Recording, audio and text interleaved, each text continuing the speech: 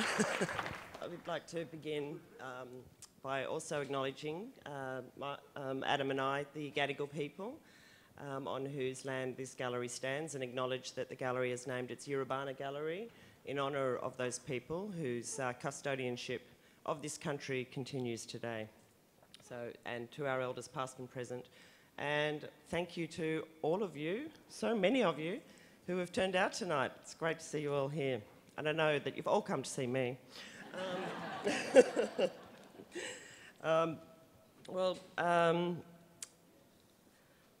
not nervous at all. So I get comfortable here. I managed to forget my reading glasses, and Amanda's kindly loaned me some of those. So otherwise it was going to be Adam reading and answering the questions.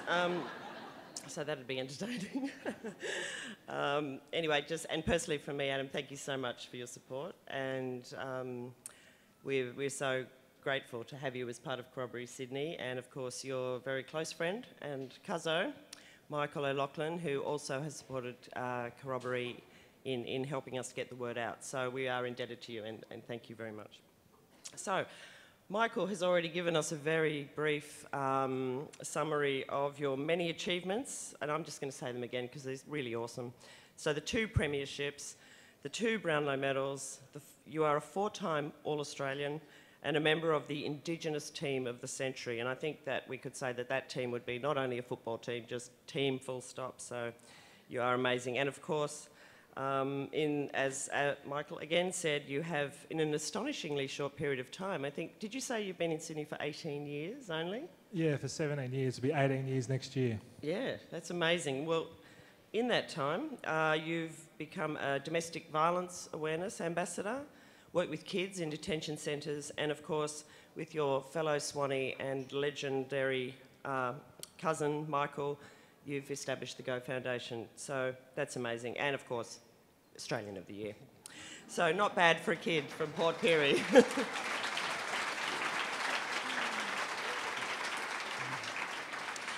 But I was thinking to myself, you know, knowing you're such a down-to-earth and humble fella, that one of the things that probably makes you most proud is how proud you've probably made your mum.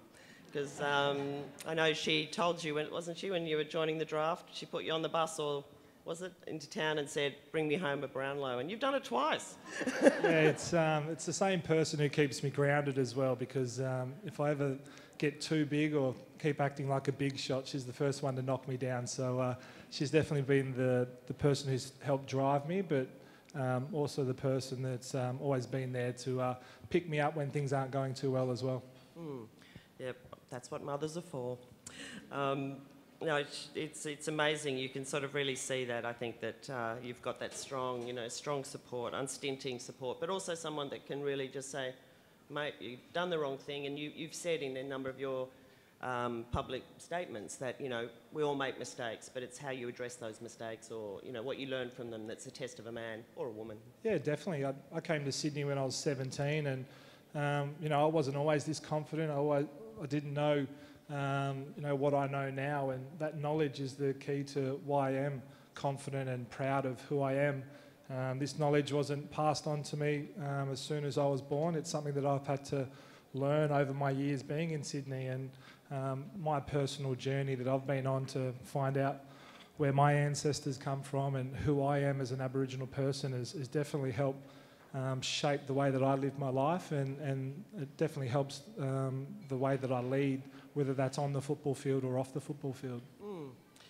So if we were to sort of rewind a bit before the accolades, you know, start rolling in, I mean, I was thinking, well, there's an obvious analogy, you know, being a Swanee, with the story of the ugly duckling that turns into a swan, but of course the ugly duckling bit would have never applied to you. But your story is a bit of a rags to riches kind of story, isn't it? Yeah, it definitely is. You know, my family, we didn't have a lot growing up. Grew up in Housing Commission housing, went to public schools. I went to 6 different public schools. Unfortunately, we moved around quite a fair bit because of family reasons. Mum was taken out of her home when she was 5, so Mum was always on this journey herself to reconnect with her 9 brothers and sisters. So we were moving everywhere around South Australia until we found home in country Victoria, which was nice to finally find a place to settle down for 3 years, as it was enough time for me to finish high school and you know, get drafted to the Sydney Swans at 17. But you know, we definitely didn't have a lot, but what we did have was each other. You know, I had a mum that made a lot of sacrifices, a lot of personal sacrifices for what she wanted for her boys, and to have two younger brothers that I'm very proud of, and what they've been able to achieve in their lives up to this stage is quite rewarding. And you know, there's only one person to thank for that, and that's our mum. Yeah, that's lovely. Tribute. That's beautiful. I know my kids are here, so I hope they're taking note of all of this. Brownlow medals and the rest. In the process, when I was, Adam accepted this invitation to be part of this conversation with all of us, I thought, well, let's make it with all of us, and invited people on Facebook if they wanted to ask some questions. And so I've got a few of those interspersed with my own. And Christian Thompson, who's an artist, he said, this sort of leads off from what you're saying. He watched the episode of Where Do I Come From? And he was moved to tears, and he said, it struck me what a compassionate, warm and generous person you are. And can you tell us about where you think that comes from for you? And how do you think your perceptions of your own history and your own experience changed your life, or the way that you know, go about things every day? Yeah, that journey I went on was only last year, and we spent 3 weeks filming over in South Australia and getting to know my ancestry and finding out my actual background is I'm Utna, Mutna, Narunga and Naradri, which is 3 different tribes in South Australia, but I only knew 12 months ago that I was Utna Mutna, but I didn't know how I was Utna Mutna. So to go on that journey to find out all these things about my ancestry was such a very personal, and it was a great way to share it with my family, but also with the rest of Australia who watched it. But growing up, my mum left my dad when I think I was 8, and I pretty much was brought up by my mum and 5 or 6 aunties. So I didn't really have that strong male figure in my family until probably high school. And so that compassion and that empathy that I have, I think definitely comes from my aunties and the women that are in my life, and who continue to be in my life and show me that compassion, and that, you know, we all do make mistakes and you can learn from that. And, you know, I really got that male influence from teachers at school and football coaches who really took it upon themselves to really be that strong male figure in my life and help, you know, with the discipline and the laziness that I was as a young kid. Well, we're all guilty of that, I think. I mean, I think it was that Ruth was saying how hard you've worked to earn these accolades, you know, actually knocking on the door and saying, what can I do to get, you know, up the ranks of best and fairest or whatever. He really talks a lot about that, doesn't he? Yeah, definitely. I think, you know, for me, I didn't know I wanted to be a professional athlete until a year after I'd been in Sydney. And growing up, I wanted to be an architect. You know, I did all my studies to become an architect, and on my last day of the English exam, I got drafted as a 17-year-old to come to Sydney to play footy. And it was living up here for a year that I really committed to the idea that I'm going to be away from my family for a long period of time. I'm going to give this all that I can, and to do that, you know, I had to get better. And that's the way I see every year of my life, is that I can keep improving. I can help people around me keep improving as well. And if I think me, as one of the oldest players in the AFL and one of the oldest players in my football club, if I can keep improving year in and year out, on and off the field, the younger players will see that, other people will see that, and, you know, hopefully that inspires people that they can still improve in different areas of their lives as well. Do you think, I mean, sport has always been seen, I think, by members of our community, Indigenous community, and others, I assume, as a way out of a cycle of disadvantage. And was that your feeling, or do you think that's still the case, being a good sportsman or woman? Yeah, I think it's an option, that's for sure. It's a great option. It's not a good option because, you know, there's only 650 spots on AFL lists every year, and, you know, with what are we, 23 million people here in Australia, and I think we're about 480,000 Indigenous people. So to keep narrowing those numbers down into 650 jobs. That's not many, and it's not a great option. So the things that we're teaching our young Indigenous players from a very young age is that, yeah, football's the dream, and it is something to really strive towards, but you need other things going on in your life. You need an education. You need to go to university because you need something to fall back on. Not every player gets to play 350 games and win a couple of premierships. You know, my career is 0.0025% of people in Australia that get to do that. So it's very rare for that to happen. So we're really trying to skill these kids up these days about other opportunities that you can get from football. And there's so many different levels of football that you can play that can give you opportunities outside of that to do better things in your life. Did you ever feel that, did you have a moment when you thought, you know, people say, well, sport and politics doesn't mix, and it's similarly about art and politics, but I've always felt that, you know, in my work that there's been a political element. It's intrinsically political, just being, you know, an Indigenous person working in this country today. And recently, you'll know, of course, that Tony Albert, the Far North Queensland artist, won the Basil Sellers Prize with the work Once Upon a Time that was about you and a tribute to you. So was there a moment when you thought, you know, sport and politics should mix, or was it something that you'd always had in your mind? I definitely didn't have it in my mind. I think I'm a big believer that everything happens for a reason. Being here tonight and having these people listen to me talk tonight, they're here for a reason, and so am I. So it's a great opportunity for me to tell people about who I am and what I choose to do outside of football. And the politics side, it really was something that I had no idea about. I really didn't know much about government.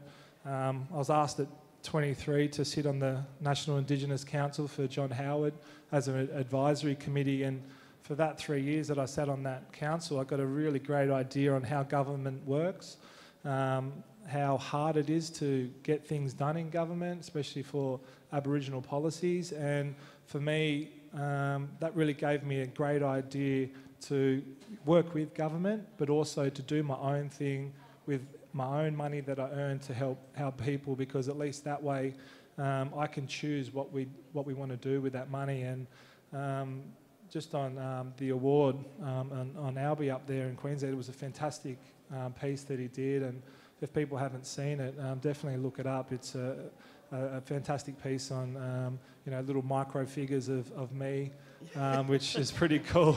I didn't think anyone could do that and be so creative, but it was quite an amazing piece. Yes, I didn't even know those. I know the artist and was at the studio when he was making the work, and yeah, every day he was getting little eBay packages of little tiny Adam Goods figures. I didn't even know they existed. That's pretty funny. I mean, one of the things that inevitably happens, I guess, when you're a public figure and when you mix it up a bit, the sport and the politics, is that you do become vulnerable, or you open yourself up to, you know, criticism, let's call it. It's a polite word for some of it. And I guess recently there's this term that's come up called, you know, lateral violence, and then that's often, you know, these kind of quite malicious attacks that can be made on public figures. And I know there's an opposing movement called lateral love, but how do you deal with that sort of kickback, I guess, that you get from members of our, you know, our own communities, but also you know, the wider community? Is it something you're dealing with, tackling directly? Yeah, you do. I think, obviously, you don't take it too personally, because if you did, you know, I probably would lock myself in my room and never come out and be too shy to even want to say anything out there ever again. But I think people just have to take what I say as, this is my opinion. You know, I'm representing myself when I say these things, and, you know, it's up for people then to decide whether or not they agree with it or disagree. And if they disagree or agree, let's have the conversations. That's what it is about for me. And with the lateral violence, you know, it is hard, and it's, for me, it's easy to deal with, because I'm criticised every training session, every time I play football, by my friends, my family, by my coaches, by my teammates. So that's something that I'm used to. I can take criticism, I can accept it, I can move on pretty quickly. A lot of people out there can't do that, and the lateral love concept is a fantastic concept, that we should love each other, we should celebrate each other, and we shouldn't be nasty and pick on each other at our small flaws that we might have, or something silly that we said, because we waste too much time being negative. That if we keep the positiveness going, then it can make a lot of change a lot quicker. Yeah, that's very true. I guess one of the subjects that you've become out as a champion of is the Recognise campaign, and of course that's one that people have divided opinions about. Can you tell us about why do you support that as you just said earlier about being it's your own views, or do you feel that you're representing the community when you support that idea? Yeah, I think the best thing about Recognise for me, and why I am so strong supporting the campaign, is that the Aboriginal history unfortunately isn't great, and I see it as a great opportunity for us as Australians to do something about it now, to rewrite history in a way. We can't rewrite the wrongs that have been done, but what we can do is set the rights going forward, and the Recognise campaign is about getting constitutional recognition for Aboriginal people into our founding document. And for me, that we're not in there, it is a shame and it's disappointing, but we as Australian, if we get this Recognise campaign up to the referendum, we have a great opportunity to change the history, to really be the people of 2000 and whatever the year might be, that we set the record straight and got that change in the Constitution. And that for me, and why I get out there and say it to the people, is a lot of people don't feel like they have an opportunity to change what's happened to Aboriginal people in the past, to say sorry, but this is a real opportunity for people going forward. That I voted yes that day to include Aboriginal people in the Constitution, and that for me is why I'm out there pushing the envelope and hoping people that agree with it, and then people who don't agree with it, then ask yourself, why don't I agree with it, and find out what we're trying to change in the Constitution.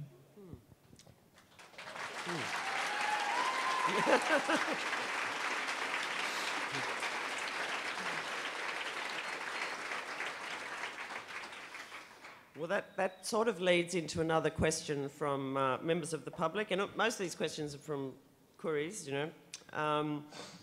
because apparently you're going to become Prime Minister. Or President, maybe. We haven't even gone there with the whole Republican movement. But so, when you're Prime Minister, what will you do differently for Aboriginal people? Like one positive thing. So, and the person said, look, we're not asking you to change the world, but what would be the first thing that you would like to do? We don't have to pay tax. Just you or everyone? Everyone. Free money. I think you're going to get voted in. We should get an election.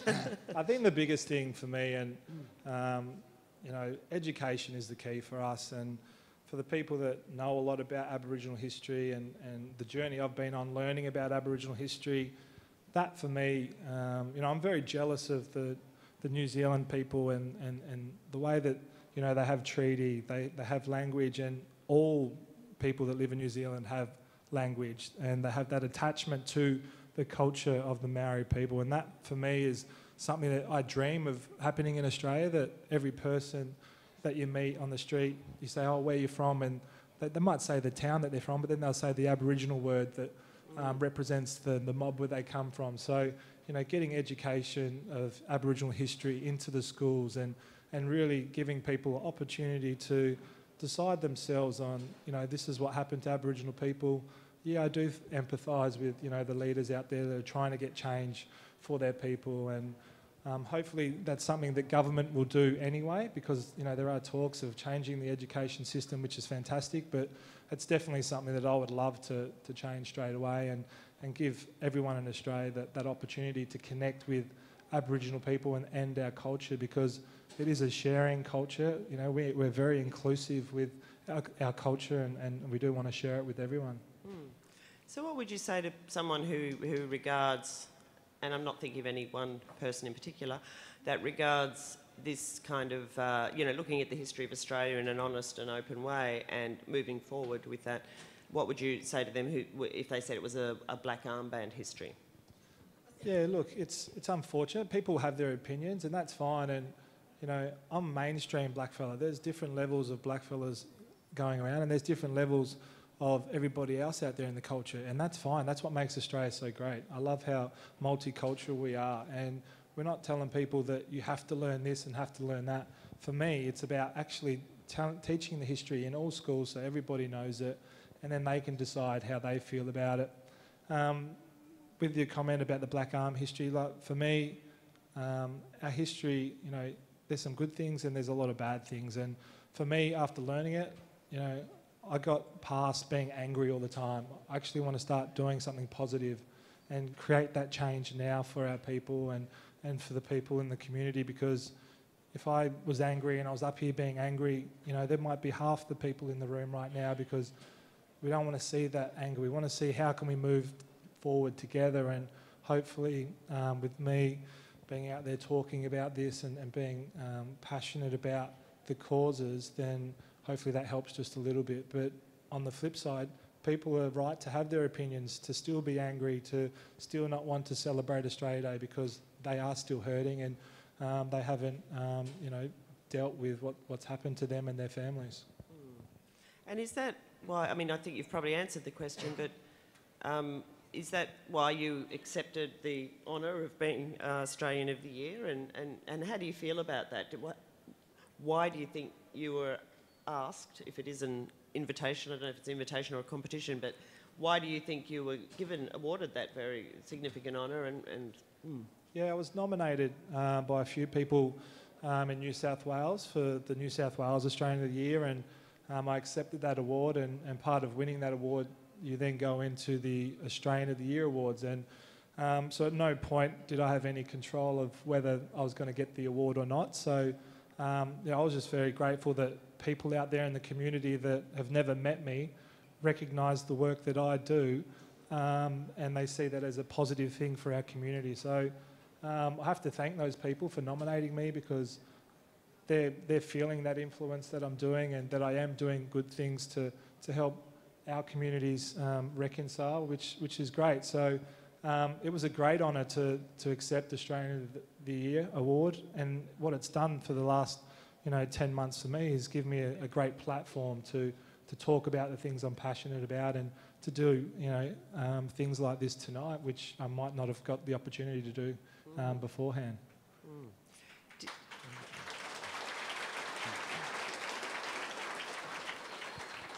I think, yeah, Australian of the Century should probably be the one. But you'd be worn out, wouldn't you? I mean, it's been a pretty hectic year, hasn't it?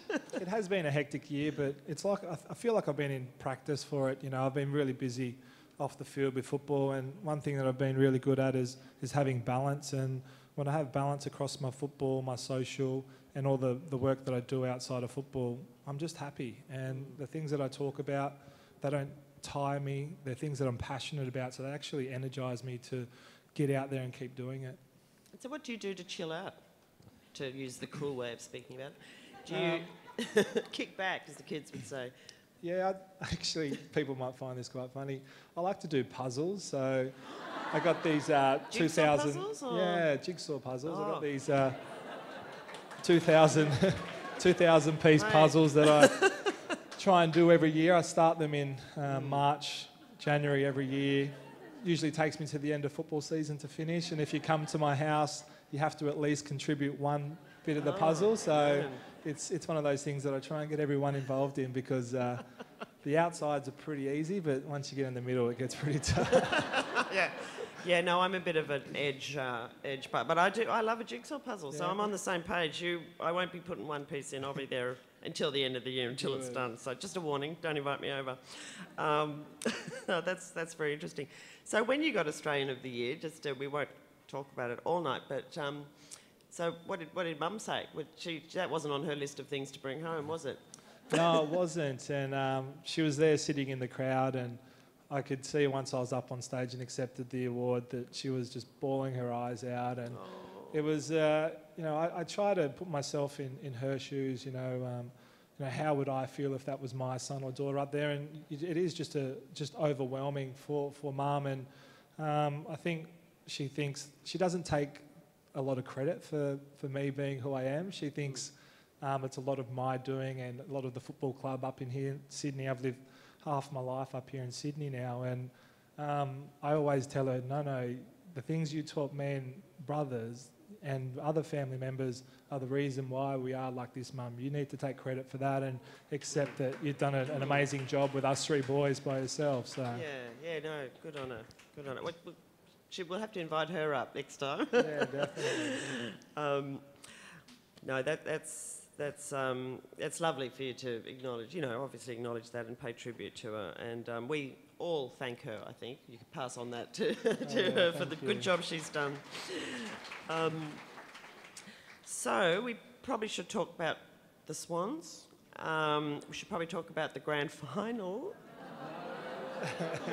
No. Michael Brand wants to talk about the grand final. Where is he? This isn't a question from me. This is because I put the mocker on teams. So if I pay attention to any team and how it's doing, they inevitably go sideways. So I haven't been paying attention, but I do know what happened at the grand final.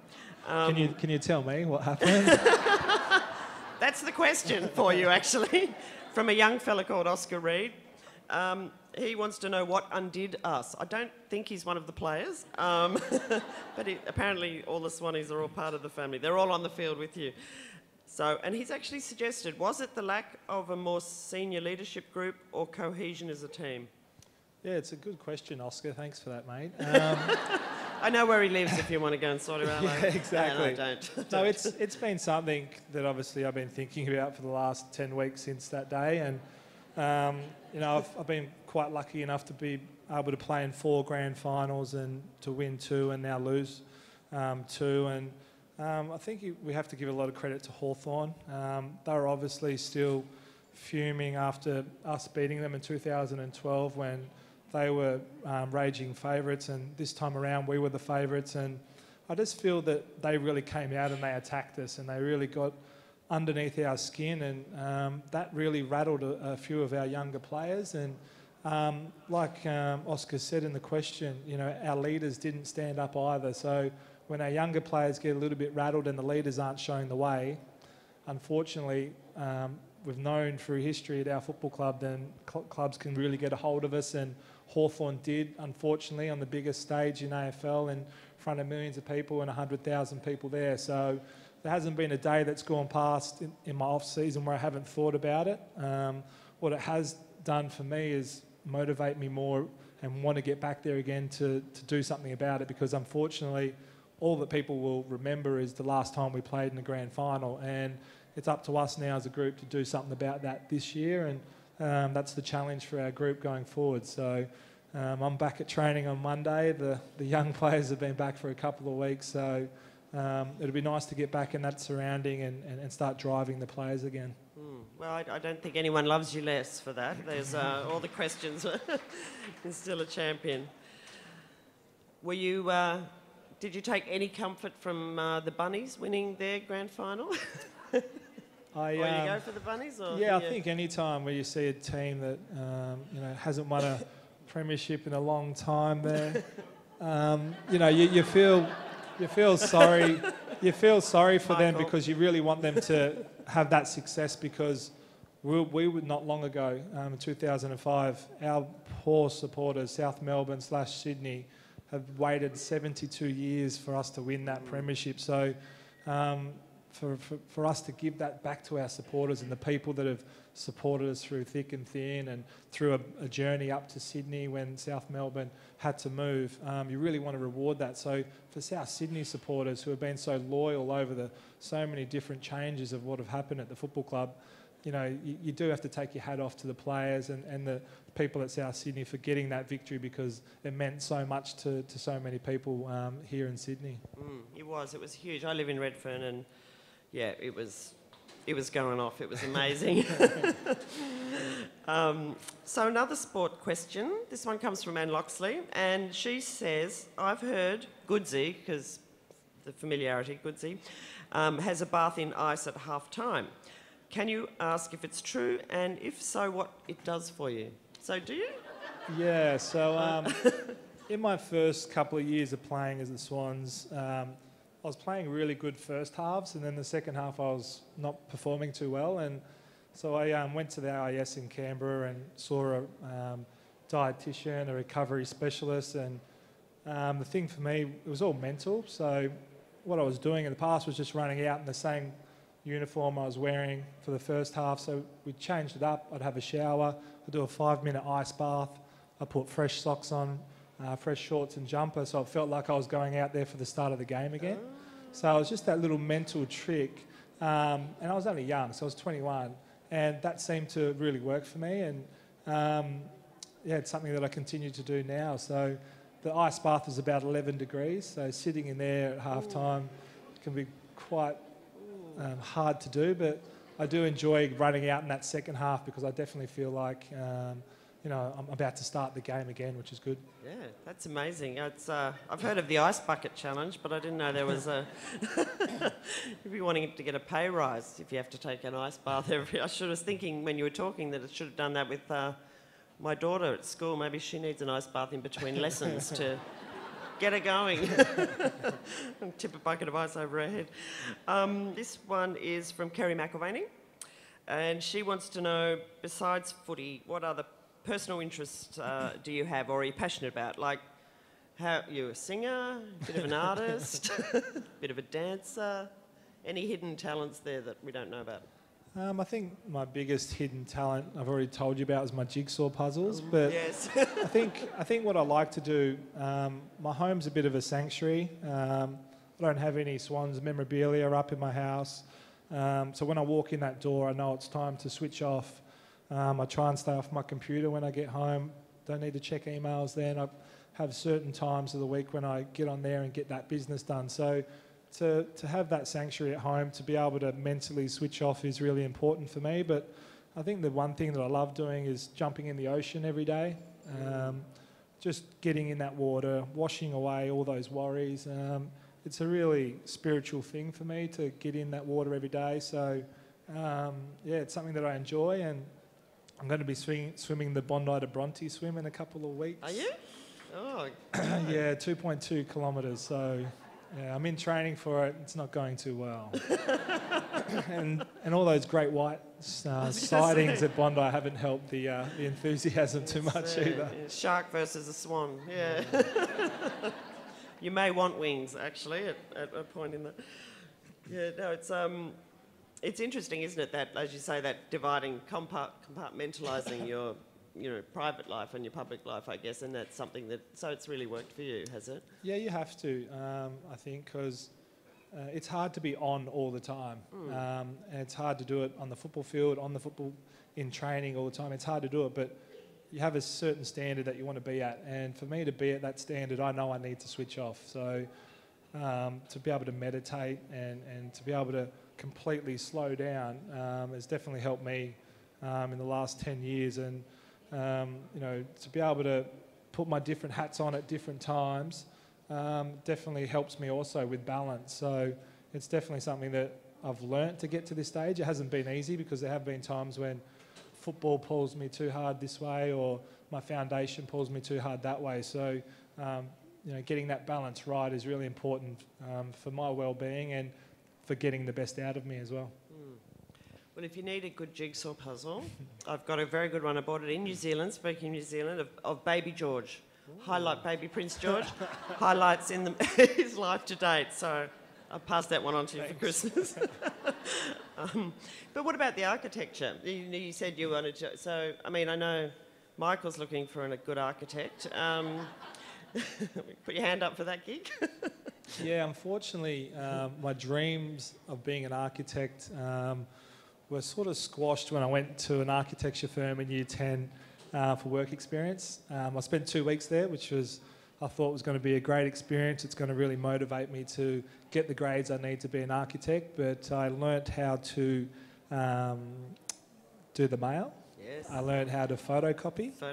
Yeah. I learned how to lick stamps and put them on the mail. So unfortunately, they didn't really help with that motivation to get me there. But I still love architecture. I designed some new plans for my house in Kensington, which I'm really excited about. But for me, it's definitely something that I just enjoy from afar now. Oh, well, I'm sure there'd be plenty of firms that'd be willing to give you a go, and it won't involve stamps or anything like that. So I think we've gone over time, I think.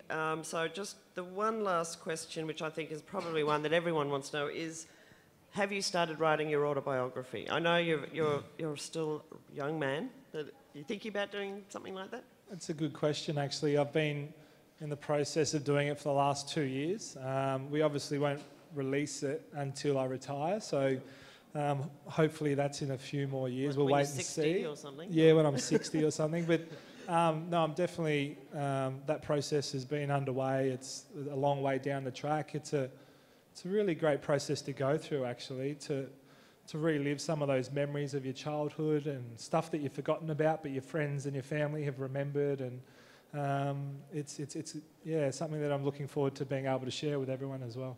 Oh, well, that's wonderful news, isn't it, everybody? Next couple of years, Christmas time, we all know what we're going to buy, apart from Baby George jigsaw puzzles. We're getting the autobiography. Well, if I could close then by asking you if we could please launch it at Corroboree, Sydney. Put in a personal plug. But I just want to thank you. On behalf of all of us here, I think we all feel so privileged to spend this time with you, and you're a legend. Thank you very much. Thank you.